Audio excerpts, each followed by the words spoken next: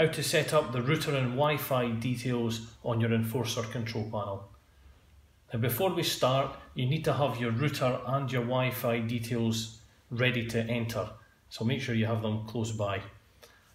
Now what we do is we start by pressing the D button. It'll ask you for your existing code, so in this case 1234. Now it's just going to ask you questions looking for yes and no answers. So we're looking for set up Wi-Fi, so just keep pressing no until you see it, or Wi-Fi setup. Press yes. So it asks you to set up a Wi-Fi device. The answer to this is actually no. This is the area where we're going to put in your router details. So say yes. Now as you can see, we have a home hub currently. Now we're going to change this to a Netgear. So what we do is, using the numbers, they're all lettered as well on the numbers, so you can't miss them. So we want to write Netgear. So you'll see an N. If you want it to be an uppercase, if you just press the A, and then using the arrows scroll along to the next.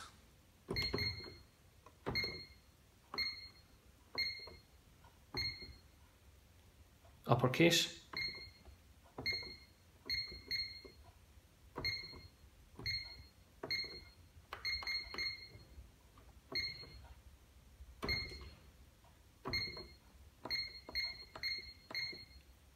Okay, so that's my router details now in. It is important that if your router has uppercase letters, to make sure they're uppercase here also. Say yes. So now we want to change the password, so we say no. So new password. So the old password is sitting there just now, so we're going to change that. So my password is now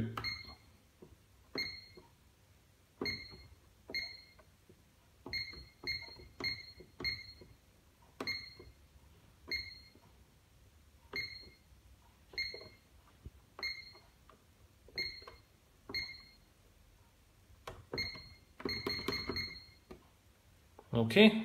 When your Wi-Fi password is now in, you just say yes. What you do now is you press no till you get back to Wi-Fi setup. Now from here, all you do is press the A button and your details should now start to save. So that's you. So all you need to do is just check your app is working, and all being well, it should be okay. Thanks for watching.